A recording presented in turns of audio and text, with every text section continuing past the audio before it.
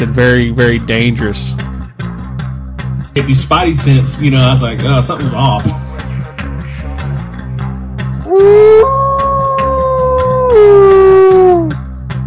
And I'm just like, man, I'm waiting to hear something, you know. Keep that crowd warmed up. It's Mr. Yehola Tiger. What's going on, guys? It's your host, Yehola Tiger. So, you know, the first few episodes, I appreciate everybody, you know, listening in and kind of giving, you know, some feedback. I know the first episode was kind of cheeks on the audio because I was trying out different headphones. They're like a microphone type setup, and it really wasn't that great. But I appreciate you guys still listening in. The second episode, we added that intro. You know, had to include, you know, some clips. So, like I said, I appreciate you guys listening in and just basically just listening. You know, that's what it is. I guess it's a podcast, but I like to keep these episodes short, so I'm gonna get right to it. So, this past week, this past Sunday, really, was the series finale of The Walking Dead. I'm sick. Not really sick, but more like, I'm sad. You know, I remember watching that 2010 Halloween night. I think I was a sophomore in high school, and it hooked me from then on. You know, I'm going to go ahead and give some spoilers. They did show Rick and Michonne. Rick got took. He continues to be took, and they got to find him, which, whoever that may be, Michonne, I guess, but they'll have some kind of new series coming out, spin-offs, and so I'm excited for that, but I'm not going to really deep dive on Walking Dead because, you know, I guess people fell out during Glenn. It was kind of ice cold, but, you know, the later seasons, they weren't that great after he died, but then they got better again. So check it out, guys. AMC Plus, all the whole shebang, but yeah, that's what I was watching it on. But dang, they had a documentary that had me I was kind of shook. And like, Betsy was kind of making fun of me because she's like, dang, you better start crying over there? And I'm like, nah, not really, but yeah, it had me feeling some type of way because it had all the old actors from season 1 and 2, and so it was cool. It was real cool, but you know, so you know, it's kind of crazy, but I had been doing some research and kind of looking at things, and on Unsolved Mysteries of the Reservation, we did talk about Missing 411. We hit the bare bones basic on the topic. Basically, gave out some of the famous cases of the movies, and you know, I gave out some information when it comes to the books, and the guys kind of came down to a kind of a thought that it was LP was doing it to these people. And for me, I don't know. I have reservations on that. I mean, I believe some of it could be, but the case that I'm going to talk about 3 cases, and we're going to totally take it in a different direction. So all these 3 cases I'm going to talk about tonight, and we're going to talk. This is basically the name of this episode is mysterious disappearances. It's a part 1. There's going to be more parts to this. But these cases all involve cell phones. So as I mentioned before, Missing 411, if you haven't listened to the Unsolved Mysteries of the Reservation podcast, Missing 411 episode, there's different plot points that David Paulides uses. One of it is that cadaver dogs or the scent trail, they can't get a scent trail on the bodies or on anything regarding this person or this child. Bad weather. You know, body ends up in a body of water or, you know, in a stream, river, creek. There's usually boulder fields within the area. Another plot point, and I'm just doing these off the top of the dome because I had a whole list about them, but basically, you know, they go off to the side of a trail and they end up missing, and the body's found. Like, they'll do these whole search grids, and, you know, the search and rescue will do this search grid, and the body will be found within one of the search grids that they searched. So a lot of weird, kind of unexplained type, occurrences. when it comes to this topic. And I'm going to play some clips throughout this, of each case. And to me, this is, with technology the way it is nowadays, I kind of, think back to what they didn't have back in the day. So you couldn't really you can't pinpoint somebody's location. But these 3 cases, they do that. They pinpoint these locations of these people that go missing, or like their phone battery drains fast, or some weird things. But so the first clip I'm going to play is William Hurley. I'm going to play that now. The mother of a Quincy man who vanished without a trace is pleading for his safe return. William Hurley disappeared after calling his girlfriend to pick him up at a Bruins game last week. Beth Germano is live now in Boston. Beth, this remains a real mystery to his family. Jack, because there was a cell phone conversation with his girlfriend as he was standing here along Nashua Street about 8:30 last Thursday night, and suddenly he was gone. His mother came in from North Carolina yesterday waiting for any word on her son, and so far there's been none. So William Hurley, he was kind of a younger dude, a super weird case that he was involved with, but basically he's from North Carolina and he moves to Quincy, Massachusetts to be with his girlfriend. And on October 8th, 2009, he attended a Bruins game with his buddy. And during the game, we use the first part of the game, he started feeling real kind of not right. Like he just, all of a sudden felt really tired, and he was like, "Man, I think I'm gonna jet out of here. I'm gonna call my girlfriend." And so, to come pick him up. And so he goes and calls his girlfriend, and he doesn't really know where he's at, like in terms of the streets. And so, his girlfriend, who after the fact says, "Hey, there was a guy that was behind them that was, sharing like different, how I say, where he was at, not coordinates, but basically his address." And the guy said, "Hey, you're on 99 in Nashwood, I believe is what they said, street." And so then shortly after that, he tells his girlfriend, he's trying to, she's trying to get to where he's at. He says, "Hey, my battery's going dead," and then it dies. His battery dies just as she's making the turn to where he's at. And she goes to where he's exactly at, and he's nowhere to be found. Like, gone. And she started asking people, "Hey, did you see this man? Did you see this man?" And everybody's like, "I don't know what you're talking about. I never saw this guy." People are just kind of hanging outside. And they didn't find him that night. But the weird thing about that case, and it's been connected, each kind of, people have theories, but basically they think somebody took him, or if he had some type of, debt or something. But that's a theory that I was reading and during researching. But basically the only bit of information that they found about him, or that they found regarding evidence, was his phone was smashed to pieces. And they really couldn't explain why, and the only way they could identify it was basically by the serial number. And then a couple days later, basically, he was found on the Charles River, about 25 feet from the shore, and they ruled out a murder type robbery gone wrong, because he had literally everything on him: cash, wallet. He had no signs of injury, and so there was kind of weird, but what happened to him is still kind of up in the air. Nobody truly knows what happened to William Hurley, and that's a crazy case, because he just got took, and just they didn't ever know what happened to him. But kind of just moving forward, just like I said, it's just a crazy case. But moving forward, now this one is pretty wild. It involves a 31-year-old. His name was Henry McCabe.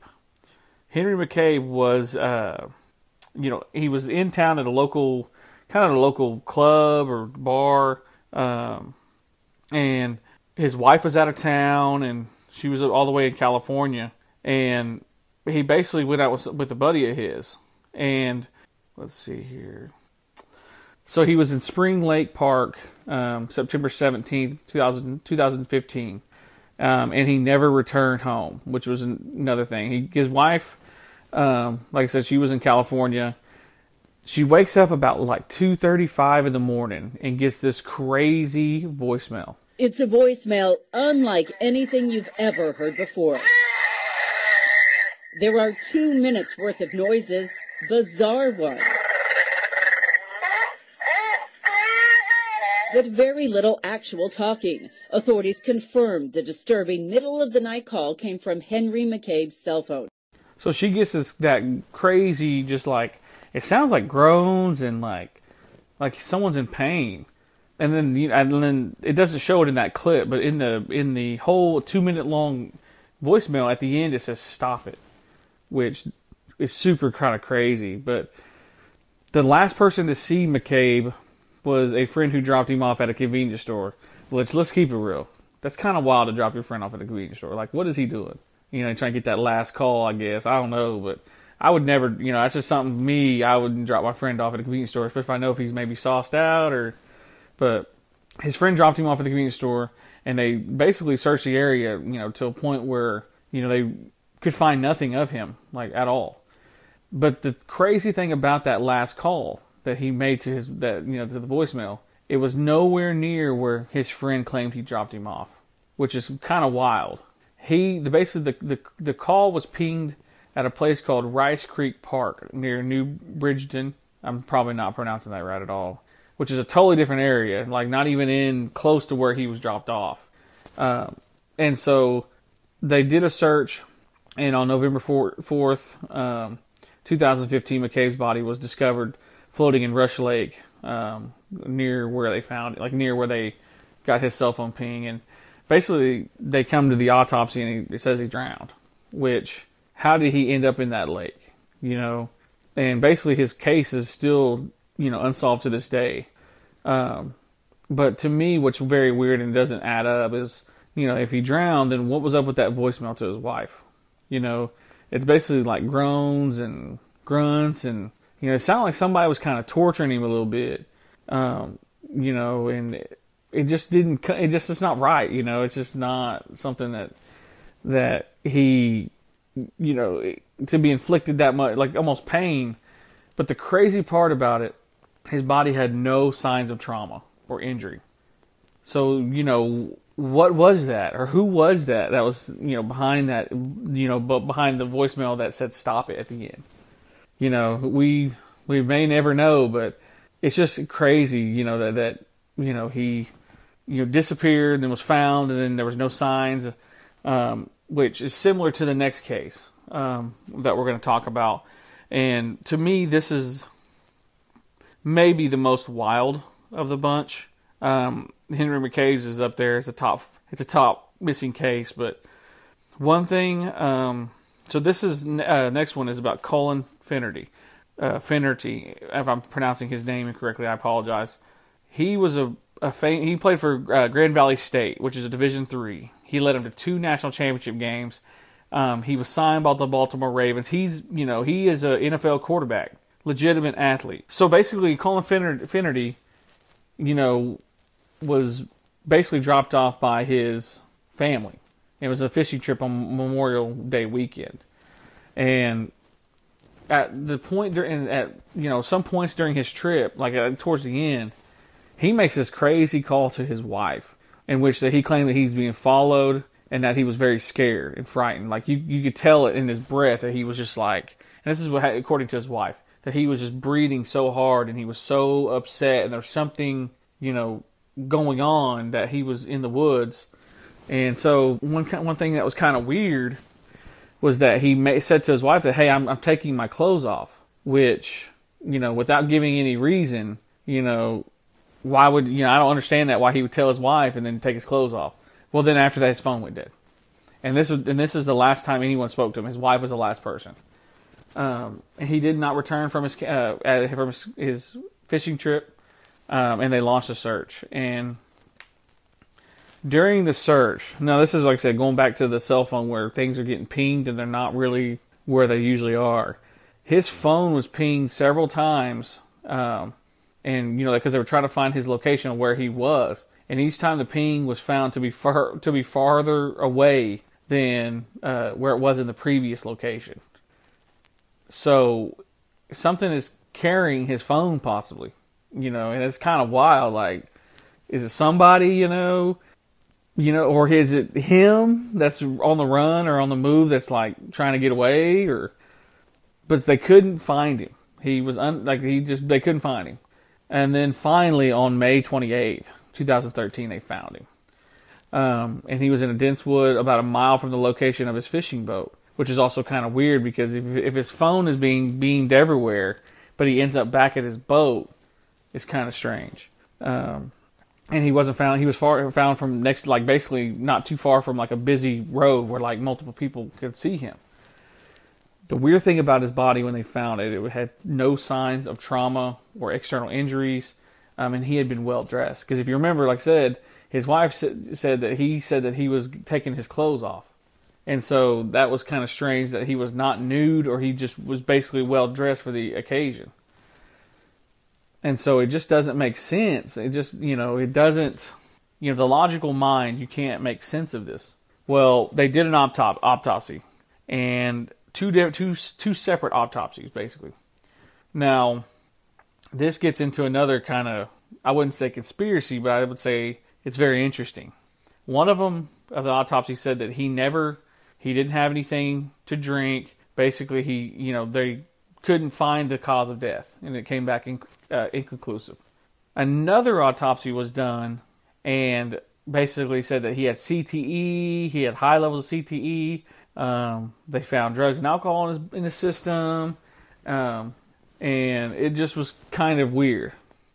That like they said it was basically it was like complications of factors. Well, because this is one thing too that kind of led into that is basically his family had said that he had concussions. Or his brother, I believe. And then, so that's why they were like, well, it's got to be CTE. Because no one, you guys heard stories like Junior Seau. Like, he wasn't making no sense when he was talking. And he just had memory loss and, just couldn't really get it together. But they also, found out that he was taking oxycodone, for a back injury that he had. And the thing that's kind of, they say that he could have been inebriated and fell and then... But that doesn't make sense if his phone was still on the move. And so his whole thing, even his family will defend him and say that football made him the person he is. He's successful because of football, and football did not do this to him. And his family, to this day, had even said that. So to this day, like I said, and even to this day, they, I've seen the NFL put out like some type of lost, it's CTE, it's CTE. But there's just too many weird things about his case that it doesn't make sense, especially like with the cell phone, with him taking his clothes off, but then he's fully dressed. It just doesn't make sense, and that's one thing about these missing 411 cases that just a lot of them don't make sense. Like I said, the plot points you try to get it, and David Paulides does a really good job of where he tries to bring all the facts to the table. And I hear people, say things over here and over there, which is fine. Anyone's up, they're up for their own opinion. But my opinion is that I think he is trying to get to the basis of what this is. And my opinion on it, I don't really think that it's LP or Bigfoot or werewolves or aliens. I think my opinion of it is it varies depending on the types of cases.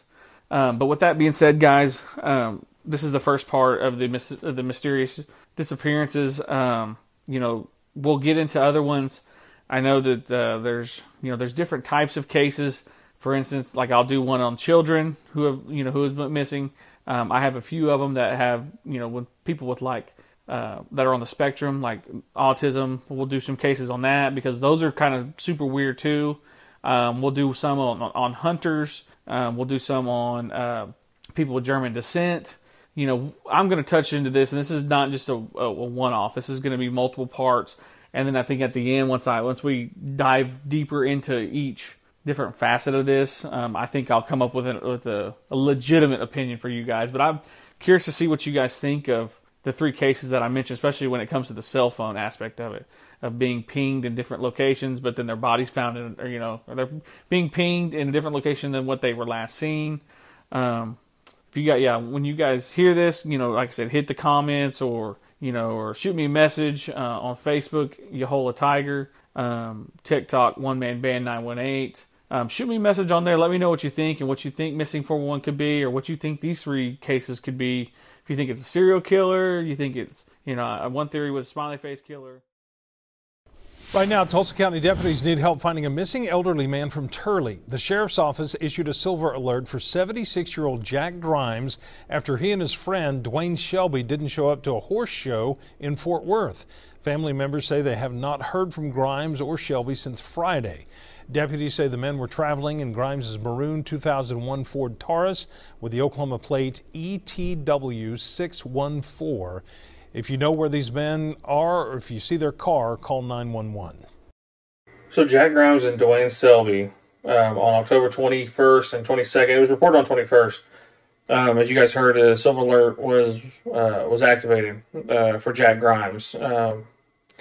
He was obviously supposed to meet his friend Dwayne, and they're supposed to go to basically a kind of a horse show in Fort Worth, Texas. They never made it, according to the reports. But they were supposed to return on home on that Monday, but no one had heard anything, hadn't received any calls. The family was reaching out, trying to call, and it was a lot of unanswered calls. And the family was also worried that Grimes, could have had, that he had diabetes, and then he needed to take some medicine, his insulin. And so they never heard nothing from those guys. And, later on in the week, as things continue to kind of, snowball, more information gets out there, their car was found.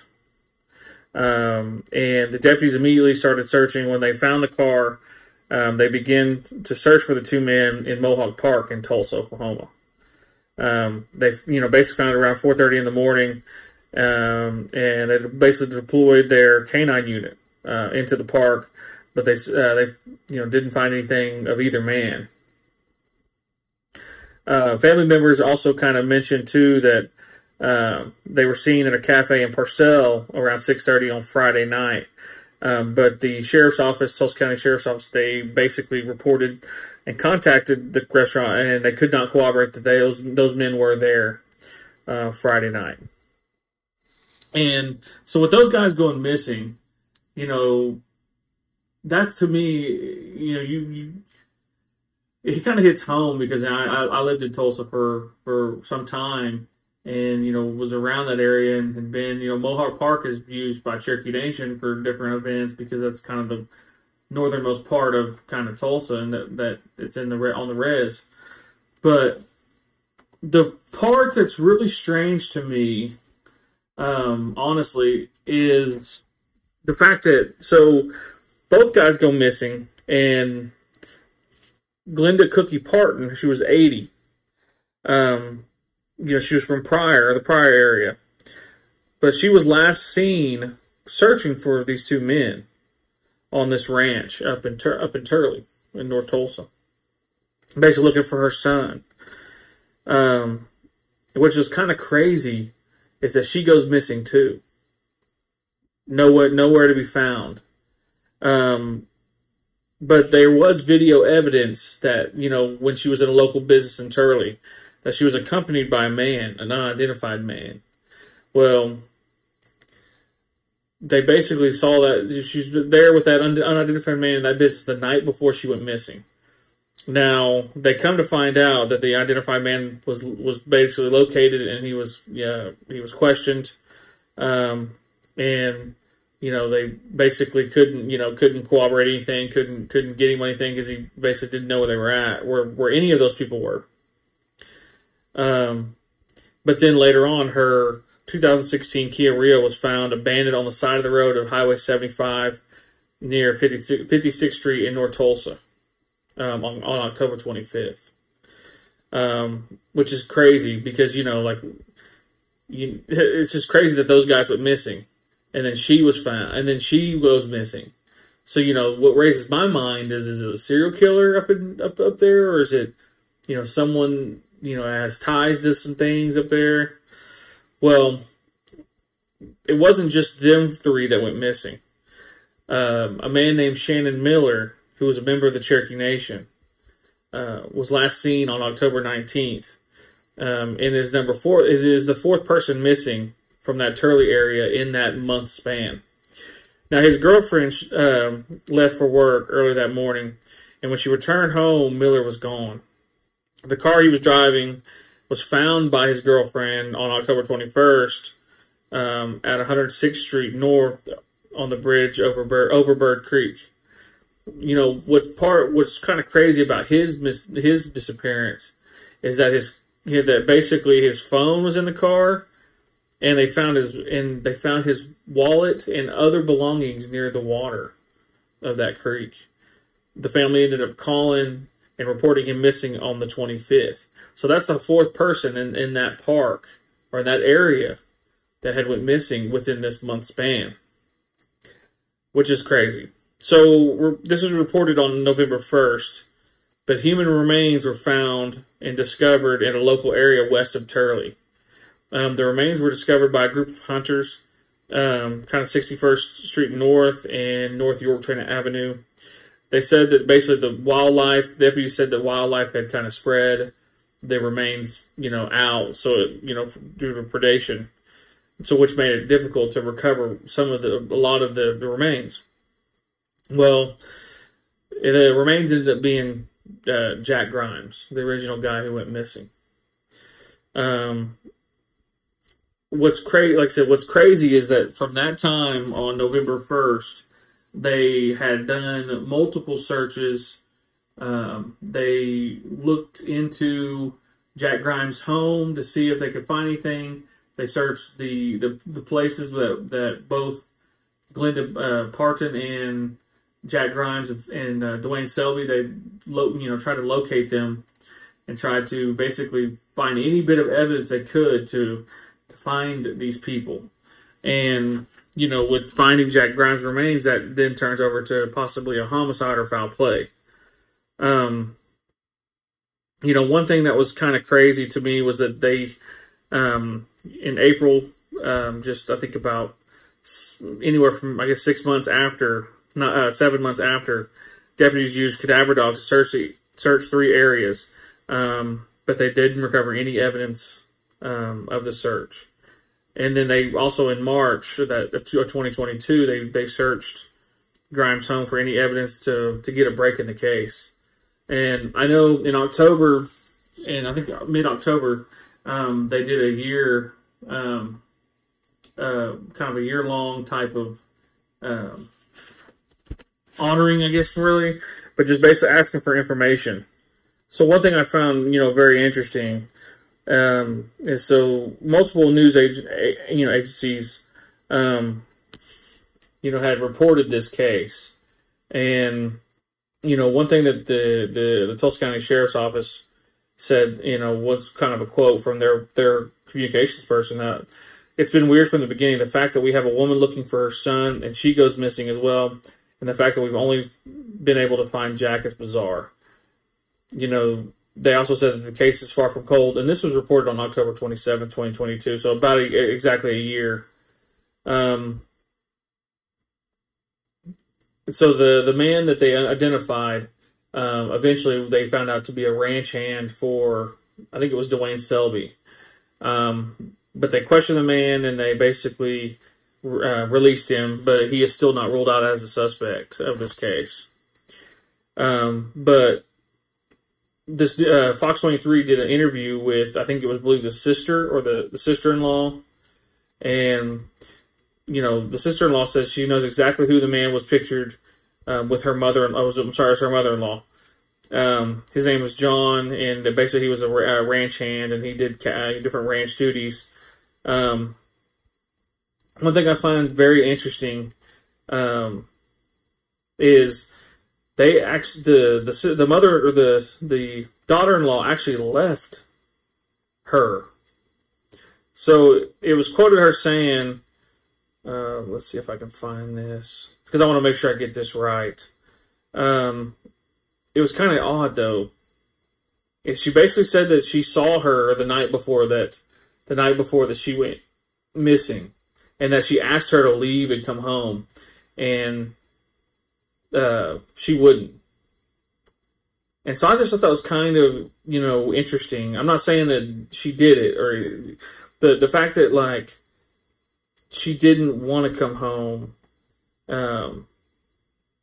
Basically, she said that her mother-in-law had no reason not to trust that she would vanish by the next day. I don't think there was a moment she thought anything was wrong, but things would take a turn the night because Carol and Jack's sister Nancy would both report that she had either saw or spoke with Cookie when she was left alone with John at the men's home. I heard a man's voice on the phone, and his voice was that he was in the room with her. Carol said that about the last phone call she would have with Cookie. She said at the end of the night, after a long day of searching, she would last see Cookie at the Turley Ranch alone with John. The next morning she had vanished. But, and then the daughter-in-law went on to say, we can't help but think that she found something out or saw something. We don't know. We hate that this happened. I tried to get her to come home with me, but she didn't want to. She wanted to stay there. And then Nancy went on to say that she saw Cookie's car in the driveway of the men's home the night she disappeared. Carol said that her family member also reported Cookie's car was in the driveway of the Turley Ranch before they went to bed. That family member lived nearby and could see the ranch out their windows. And what's crazy is no one knows how the car got out on Highway 75. So to this day, they obviously found Jack Grimes' remains, but they still don't know where Dwayne Selby and Cookie Parton are to this day, and even Shannon Miller. And I kind of feel weird sometimes about doing mysterious disappearance episodes because these are real people. It's not like it's a show that I can just nitpick. I just find very odd things about this case, and if anyone has any information regarding this case and regarding these people, so they could be found and brought home.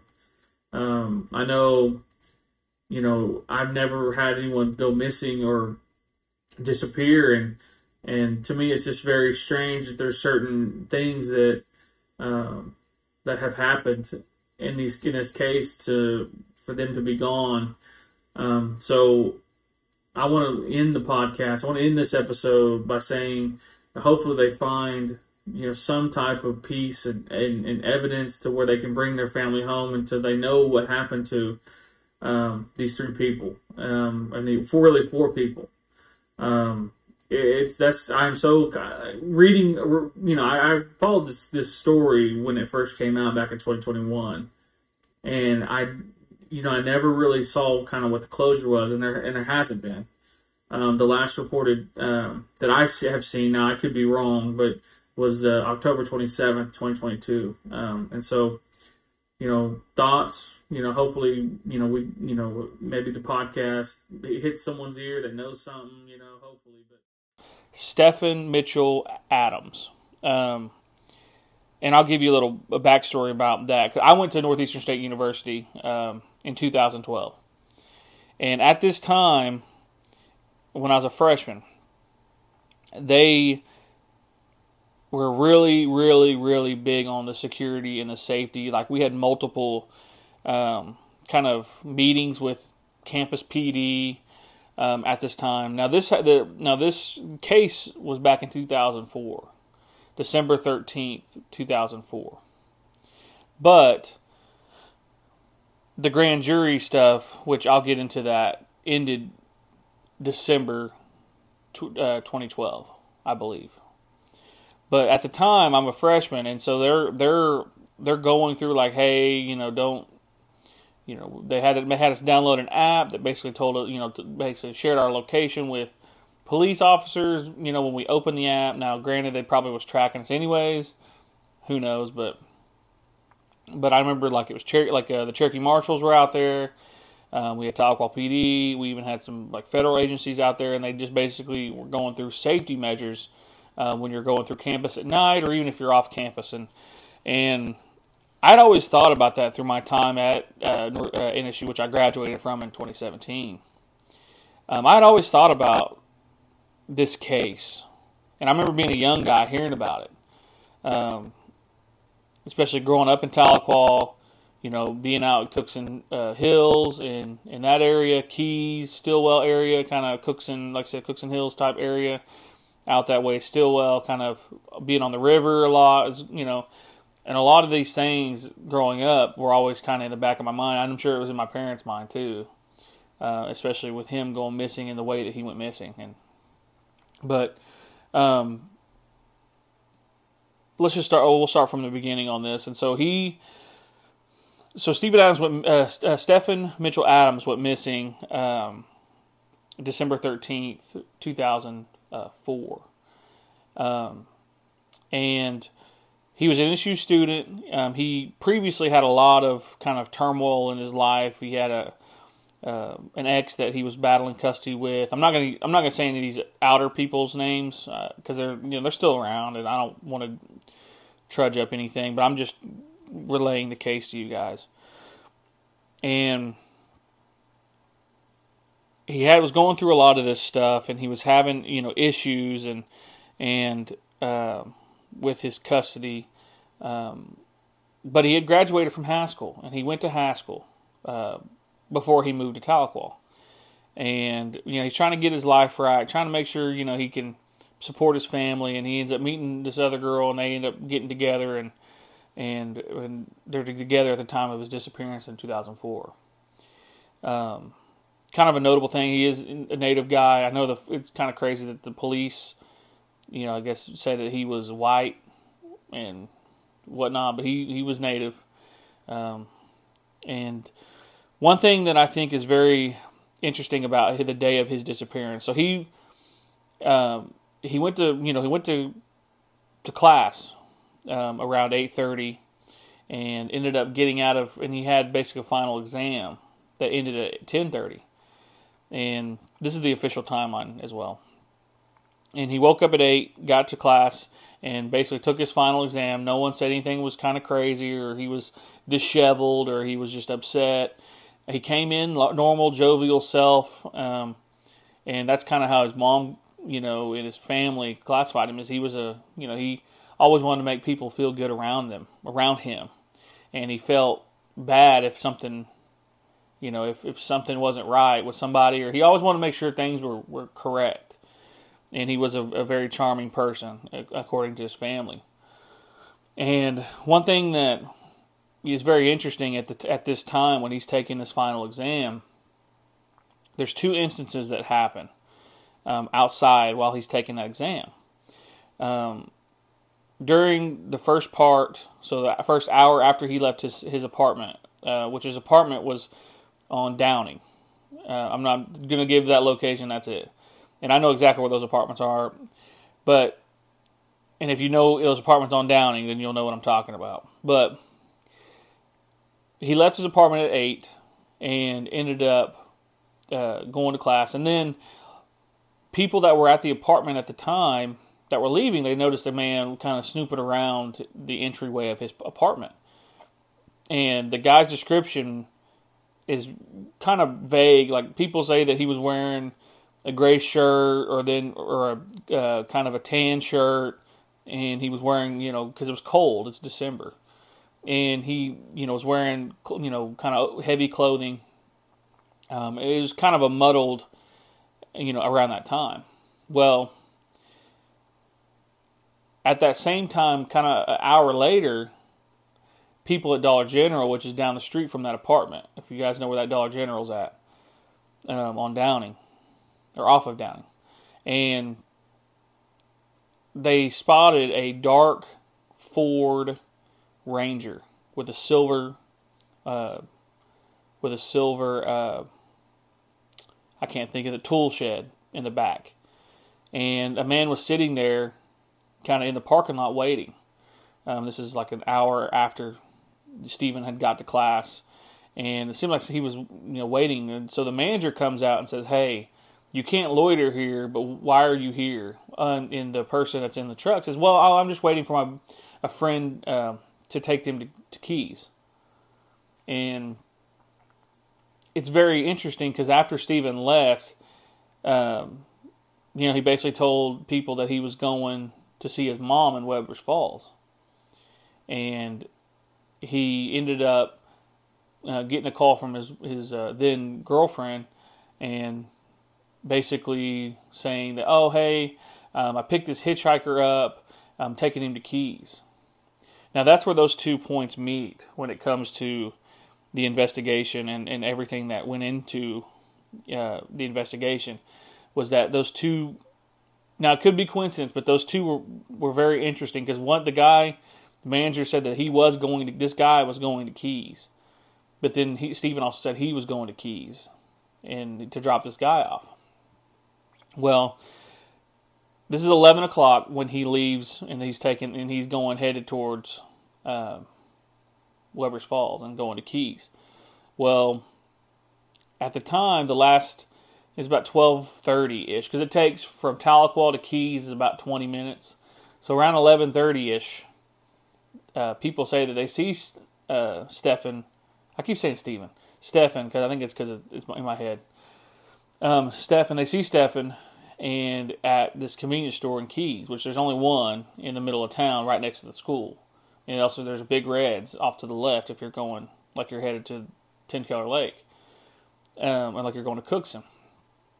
Well, he stops at that convenience store in the middle of town, and people, have reported that they saw him, and he was very disheveled, frustrated. It looked like he was going through a breakdown, like he was really upset. And he ended up getting in the truck, and then leaving and going the opposite way. Headed the opposite direction of where he was supposedly headed, which was opposite of, like, so if you keep going to Cookson, you can get to Weber's Falls through kind of windy roads, and he was going the opposite way, like he was headed back to Tahlequah. Now that's the way it read to me. Now maybe I might have misunderstood that, but that's the way it read, that he was headed in the opposite direction, like he was going back to Tahlequah. Now, one thing that is kind of, and this is like, I'll give some background of, like, what I know about Tahlequah. Like, picking up hitchhikers was not like a unusual thing. Like, crazy story of my dad, when we were kids, we were all sitting, he had this Oldsmobile, I guess it was Oldsmobile, but it was like a white car with red let's say it was a hoopty, we'll just say that. And it was white, and it had this red seating, which was like ugly. And we're driving, and my dad just picks up this guy, like just haphazardly. Hey, pulls over, says, hey man, you need a ride? The guy goes, yeah, and hops in. My dad takes him where he needs to go, and then that was a normal thing in Tahlequah. You always help people, and you kind of always think the best of people. And so that's not out of the realm, in my opinion, that he picked somebody up and dropped him off Keys, and then maybe had car trouble, and then realized, hey, if I go towards Weber's Falls, I'm not going to have nothing. Like, there's nothing there. Like, it's all wilderness and, the road. So there's not going to be anywhere I can, get car service. And so that could be another caveat of why he turned back the opposite way. Now, one thing that's very kind of strange about this is they found, so after they see him, and nobody can get a hold of him. I think his mom called him, and then it rang twice, or his friend called him, his roommate called him, which I guess his friend called him, and basically rang twice and then disconnected, like they rejected the call. And then they called again, and it went straight to voicemail. So the phone's off. And so he had a cell phone too, so it's not like it's payphone or anything like that, but so the 14th happened, so it was a Tuesday, and they're realizing, hey, he didn't show up for his second exam, his finals. And everyone thought that was kind of strange. Like, okay, like, there's something wrong. Calling him, can't get a hold of him, and, he just disappeared off the face of the earth, basically. Nobody can find anything. And, family over the years, leading up to, them opening a grand jury, on this case and trying to figure out and try to see if they can open up a OSBI investigation. I find it very interesting that his car was found by the Illinois River, and it was basically wiped clean. And a according to the investigation, that basically his car was stolen and all his books, because each book is given a number, so you can track that book to who owned it. Well, his car was wiped clean, like nothing was in there, like everything was basically stripped out and stolen. That was in the car, like belongings and whatnot. And his book was eventually sold, I think right before his disappearance, which is kind of weird in itself. Maybe he was getting rid of stuff. But they found the truck, and it was, like I said, there was nothing in it. Everything that he had in there was gone. And that's one thing that's kind of strange to me. So if like he was driving back to Tahlequah, you would have to take a certain road to get to the river. Like you'd have to go back up through, I'm trying to think of that actual road, but you'd have to go through Tahlequah just a little bit and then take a right, and you'd get to the river. And get back into, anyways, I'm getting to minutia, but so I thought it was very strange that his truck ended up there and it was basically stripped clean of everything, and books were sold, and it was just very strange. And so as the years roll on, his parents they're basically trying to fight to get his case looked at, and they eventually opened up a grand jury on the case, and the investigation. Now, his ex. This is another crazy part of this investigation. Is his ex at the time? Now, polygraphs. Now we deem them as not admissible in court, but at the time she failed the polygraph. And they asked her, like, do you know where he's at? Where did you last see him? Like, all this stuff and all these questions. And she failed the polygraph test, which I find is very interesting. They did the grand jury thing, and they went through, and basically the findings were that there were people in court that they called as witnesses in this grand jury that had lied on the stand. And they know that they lied, because their stories weren't adding up. And I'm not going to say any of these people names. Like I said, people are still around. But here's another thing too, is that they introduced these 5 theories. One of them is that he committed suicide, which is, to me, I don't find that to be a possible one in my opinion. Another theory was they had car trouble, but they did rule it a homicide. Like that one was the only one that wasn't leading to a homicide. That he was killed by the hitchhiker. That there had to be some familiar homicide, basically someone he knew, and then basically accidental death, or something of that nature. So, but the majority of them were homicide, is what it was deemed. But the theory that I think is most prevalent, I think somebody was trying to catch him. Now, like I said, in these small towns, you beef with somebody, like they may come and get you. Like they may try to mess with you or try to hurt you. Try to kidnap you and beat you up, and then be like, "Don't mess with my brother. Don't mess with my sister. Don't mess with my cousin no more." And I think what happened is he was meeting somebody out at Keys, or met somebody at Keys, and this person threatened him and said, "Hey, and Steve, Stefan's like, you know what, man, I don't need to hear this, blah blah blah this," and he ends up getting, they take it too far and they end him, kill him, murdered him, and I believe, in my opinion, it's one of the family members of his ex. I believe, or someone that she knew, or maybe a new lover, or new, relationship, whatever. And because a lot of that stuff, we see it all the time in true crime. But I think could have been that. When it comes to the theories, is that someone took it too far and he ended up murdering him, and then. Now they got to clean up the evidence. Because I find it very strange that the grand jury said that there were multiple people in this case that were lying, and that it should be investigated. Now, I did some research to try to find the latest kind of rumblings about it. and there's not much. Basically, it's still an open case. Still haven't heard anything. People are still looking, but his family is still looking to find justice for him, which that's a lot of reason why I talk about local stuff, like stuff that's around here, is because he's missing. It's just closure. I've had family members who pass not by those means, but just but it's always good to have a little bit of closure with that. And I hope that, at some point that somebody comes forward and says something, and because I know that they have had different people come forward and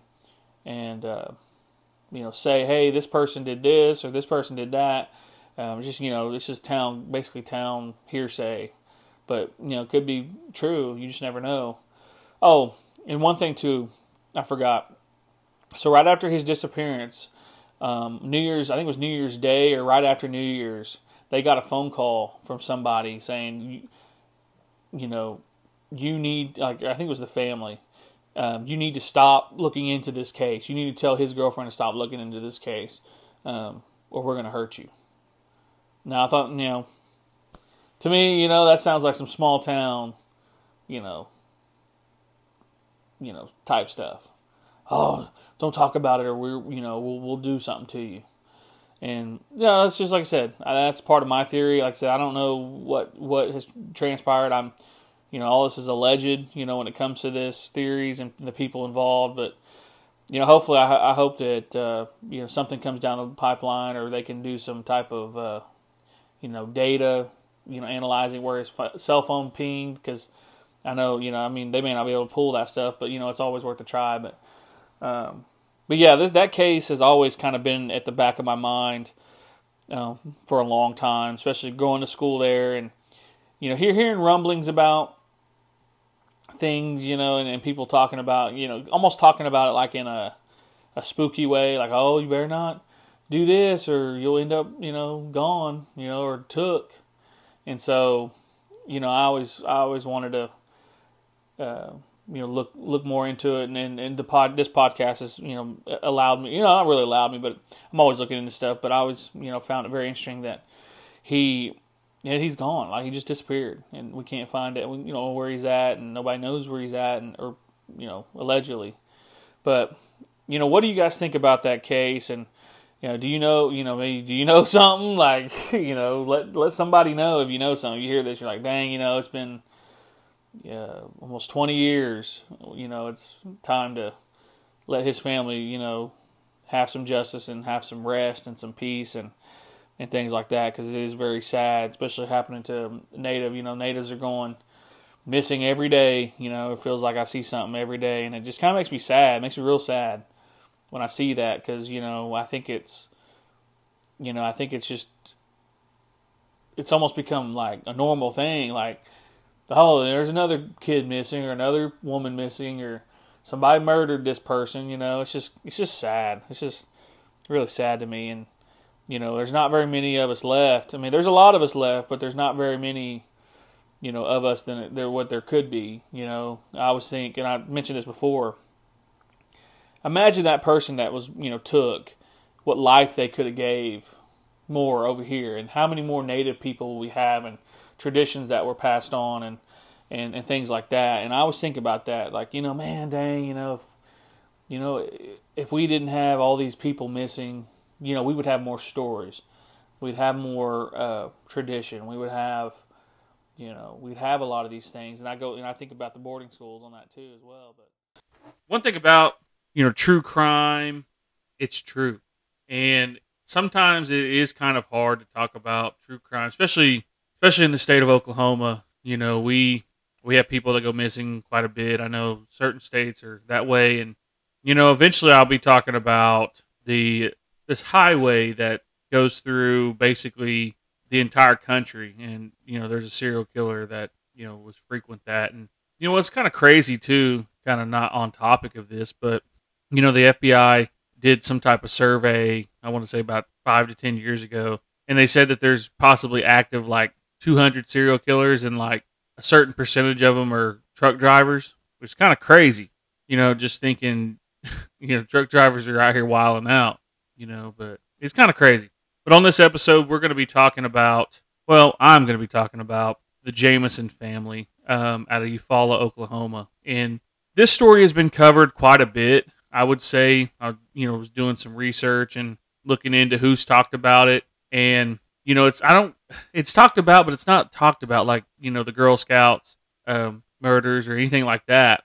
But one thing that struck me as odd about this is that, I did an episode about cults. And there's some of that, going on. But the Jameson family disappeared in 2009, looking at some property out, I think it's the San Boys Mountains, and near, I think it's Kinta. I'm probably pronouncing that wrong, but near that town. And one thing that was kind of crazy about that is they both were unemployed and they both were on disability. And when they went to find, or when they realized that they were missing and they went and found their truck, the crazy part about it to me is I've looked at land, I've looked at property before, and you basically take everybody, but they left their dog, that's crazy. Leaving your dog in there, and the dog survived, ate its own feces and survived off that until, the authorities came and, saw the truck. But another weird thing about it is they had all their belongings in there. Wallets, letters, coats, clothing, all types of stuff in there. But the weird thing about it is there's like $32,000 of money in that. And that's kind of interesting because, if you look at their situation, they had kind of had some financial problems. They also were dealing with things that are unexplained. And we kind of kick it back to, what happened to them. They just disappeared. And one thing that is very odd, and I'll get into some theories now. So they go missing, and they find their body in November 2013.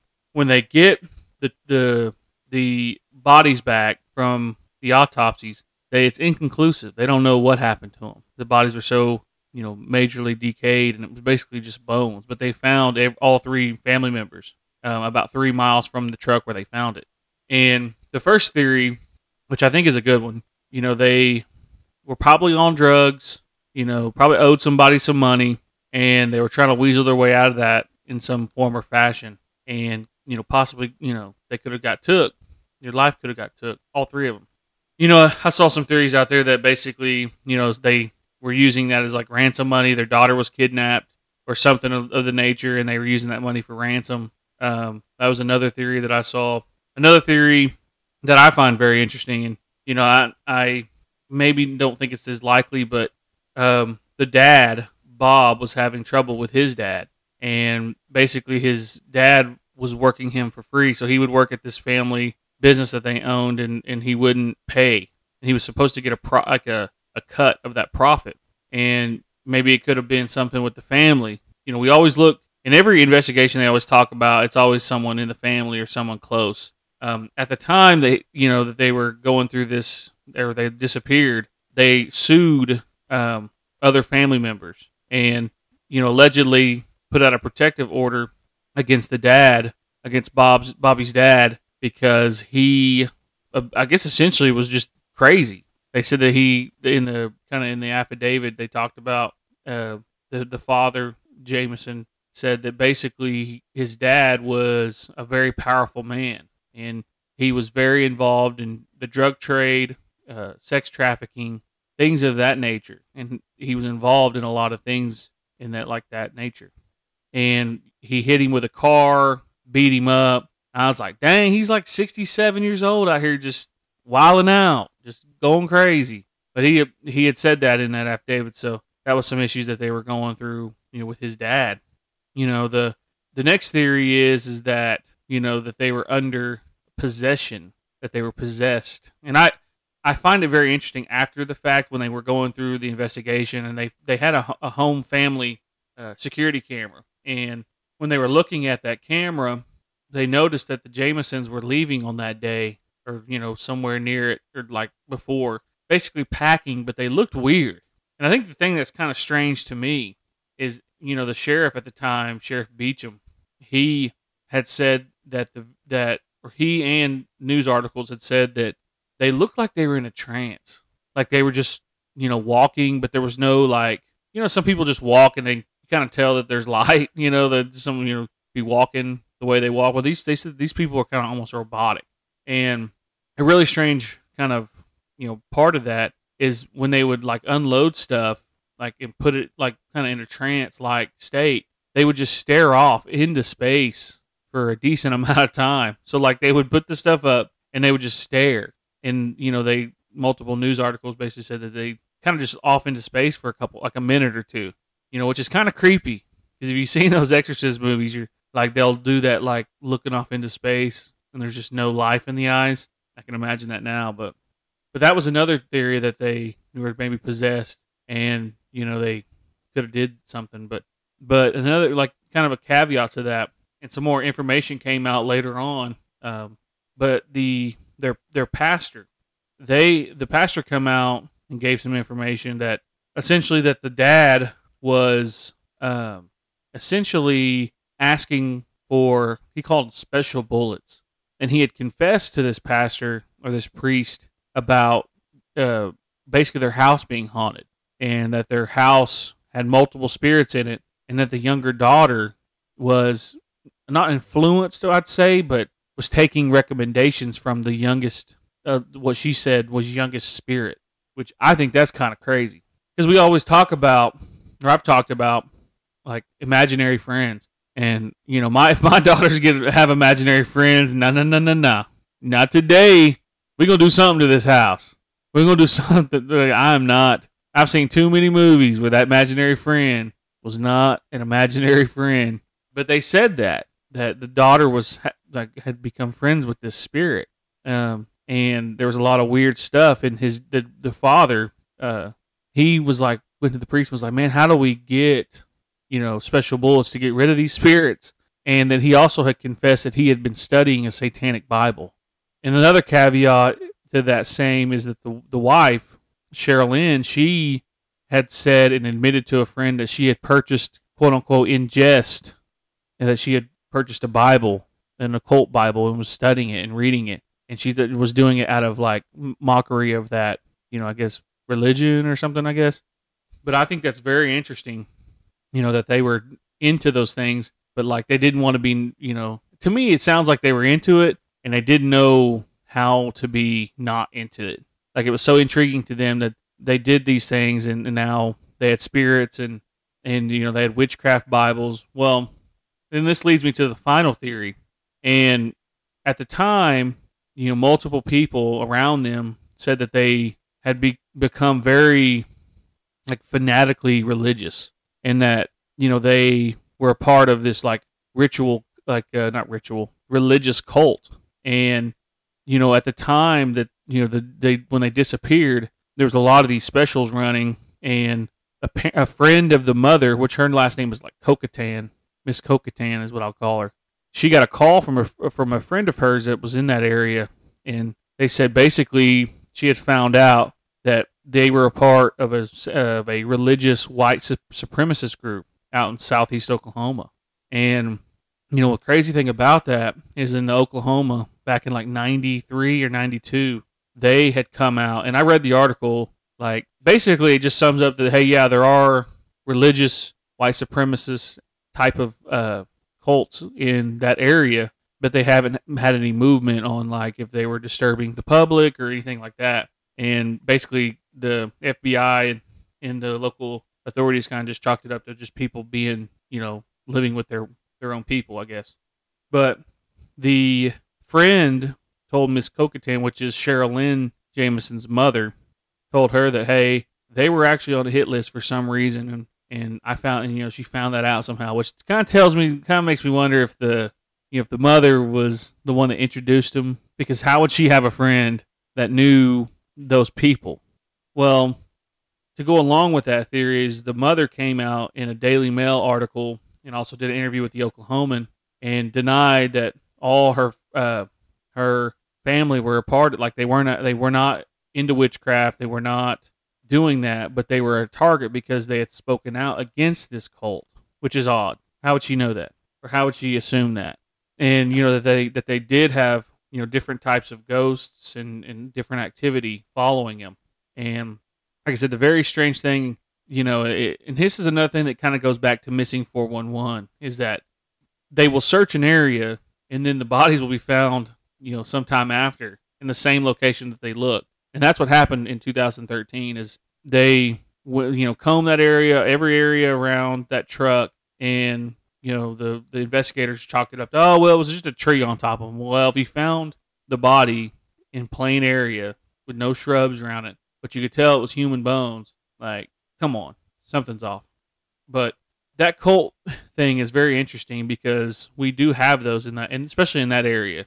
There, like I said, I mentioned the Oklahoman article that talked about, I'm sure it's probably grown or, maybe is now defunct. But that last theory is very intriguing to me, because why would the mother come out and deny those and basically say that, oh, it was a cult hit list. They were on that list. And why were they on that list? The mother also came out and said that basically that her daughter was acting erratic. They drove to Oklahoma City and he basically kicked her out of the car, like didn't allow her to, be there anymore. Which, if y'all knew my mom would be looking at me crazy.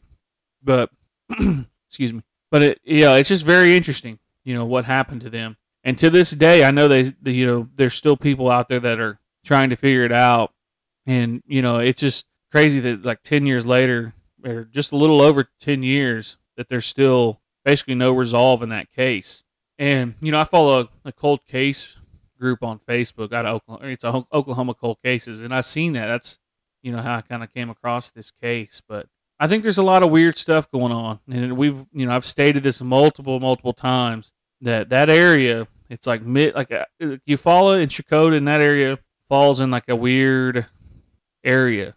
It's just a very strange area, and like south of that, and then in the southeast, it's just a very strange area. But let me know if you have heard this case, or this is something that maybe you put it on the back burner, didn't really think about it. Because like I said, there's still no resolve in that case, and the circumstances surrounding it is very weird. Oh, before I kind of put a close on that fourth theory I talk about with the cult, there was a weird like messages in the truck, and one of them said, and I'm going to try to remember, but it was said 3 cats killed due to buying people, and it said at the end it was like you must not kill a person's black cat, which is a very strange message. Like if you heard that and you're like, man, that actually, I think I know what that means. Let me know, because I sat here and thought about it. I was like, I don't really know what that means, but we always talk about witchcraft and black cats, and then black cat symbolizing, darkness or, a type of trick, that someone can be played. But let me know what you think about that this case. It's very interesting. But like I said, I appreciate it. And merch store, don't forget that. Christmas is coming up. There'll be deals. Hit the link that in the description or in the bio, and go follow me on TikTok, Warcry Pod. And then if you got a story, This is Creepy 5 will be coming out New Year's Day. That's coming up quick. I know I've gotten a few stories so far, but don't forget to send your story in. I'll keep you anonymous. We'll do the whole thing. I'll just, give me a kind of an area. You can say a county. You can just give me an area, and we'll get it rocking. But I appreciate those that listen and continue to support the podcast, and I'll catch you on the next one.